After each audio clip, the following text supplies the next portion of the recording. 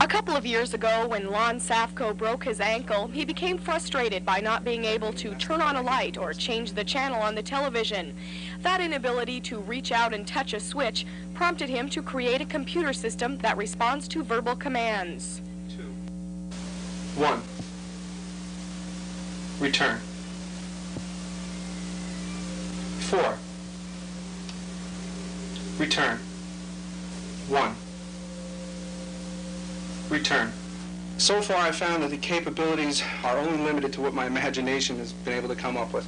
Right now there's environmental control, anything electric, on and off, televisions, lights, radios, turn your blinds on, control your heating, your air conditioning, a small air conditioner, a coffee pot, just about anything can be controlled with the voice activation. The system also works on an FM frequency, which allows the user the ability to give commands from as far away as 250 feet.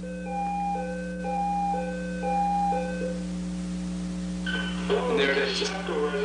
One such system is already in use in the Yakima area, and the idea is one Lon thinks may become very popular, but he shies away from the suggestion that he's doing it as a money-making venture.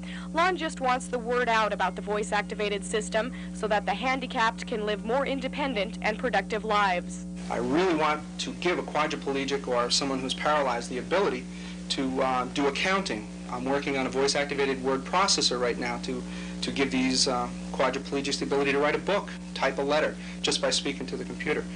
The system is relatively inexpensive. Everything needed to run a household costs about $3,000. This system also includes mind exercises and games. Lon's currently working on a system where the computer will read to its owner. You only have to ask it to. Reporting for News Center, I'm Kim Antipenko.